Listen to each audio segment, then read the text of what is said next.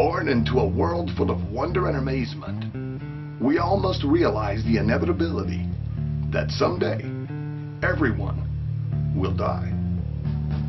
But what is waiting for us on the other side? Is there a proverbial life?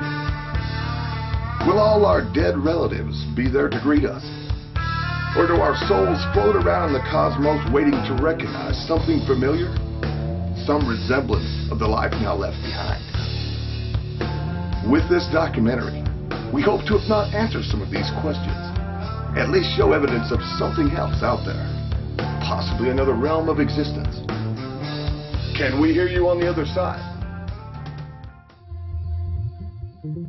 When I was a child, I was probably 3 or 4 years old, and I had an experience that I told my mother about the next day, or, well, actually it was a couple weeks later.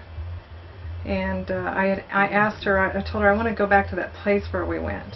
And she was going, what place? And so I described this place where we had been, where I had been, and she was just baffled. The thing was, after I grew up and started realizing I was a little bit different than other people, I started studying quite a bit, and I now realize that what I had done was what they call astral travel or astral projection at a very early age.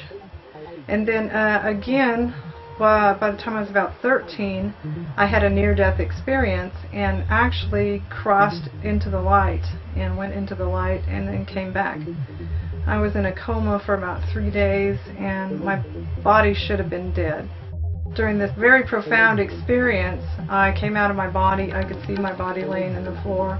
And then I went into this, I actually didn't go into light, it was like I was the light and the light was with me and there was another consciousness in the light. It was a pretty amazing experience, but it seemed like after that experience when I came back and I was, at that point, you know, I was being raised in a Baptist church and very strict Christian church, and I knew at that point that something wasn't quite right with what I was being taught after that. So I left the church and started,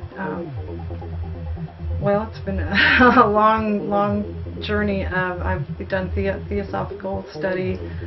I've studied theology, physics, science, all types of different philosophies and comparative religion, and tried to find out what happened when I went out of my body on that near-death experience.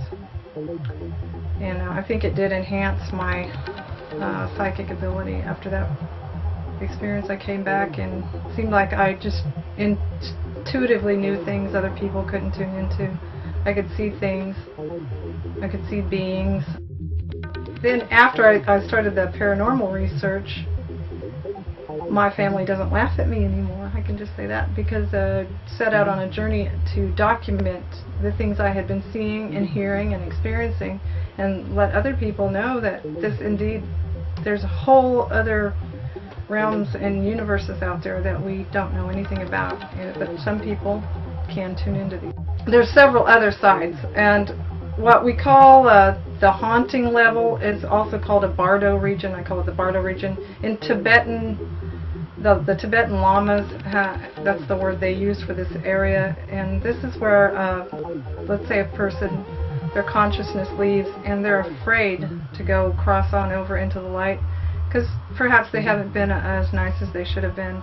Some of them indeed are pretty evil, and so they usually don't cross into the light and go on because they're of fear or attachment. They may be attached to something about the location they were in. They may be waiting for a loved one. For some reason, they don't go on, and they're stuck. And then when they cross into the light, when you go on into the light, there's several different other areas and levels at that point where you can go to. Each place is a learning experience. I'll just put it that way. That's what we're all here for, is to learn. Our consciousness is tuned into this reality. What we know as this life is our reality or our frequency. So if you imagine like a radio, and we're tuning it to, say, 107.7 right now.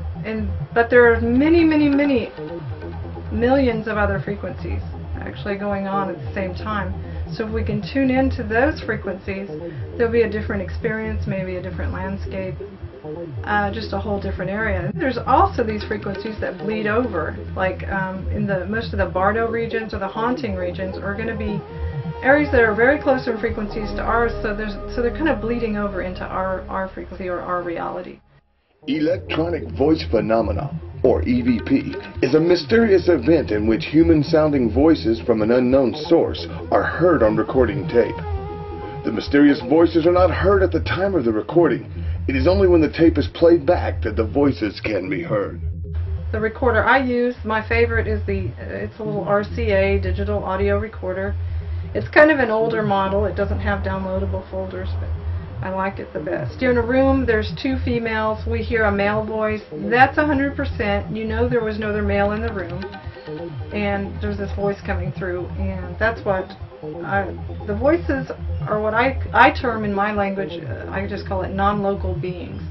And what that means is that they're here, but they're not really here in the physical. Monitors are kind of confusing. While you're going through the tapes, you'll start getting these voices, and they're almost like giving you little pointers. And they usually come through in a different tone. They have a more monotone quality or robotic sound to their voice. But they're almost always either announcing that someone's coming through, they're organizing. But what they do is they do what I do, but they're on the other side. They're in a different frequency. They were having a lot of paranormal activity at the old Capitol Hill Hospital. This person had bought the building and they were renovating it, and they were having all kinds of experiences. Someone had been pushed off a ladder, and another one had been pushed down the stairs. They were seeing apparitions, all the classic, paranormal activity they were experiencing. So I called Debbie, and she said, yeah, come on out and check it out. And that was the first time we went out there, and we captured a lot of EVP out of the basement area and some of the floors on that building. We determined it to be all around haunted for several reasons. We experienced kinetic activity, which is where an object moves of its own volition with no recognizable force moving it. I saw an apparition form, full-bodied apparition form, right before we had kinetic activity.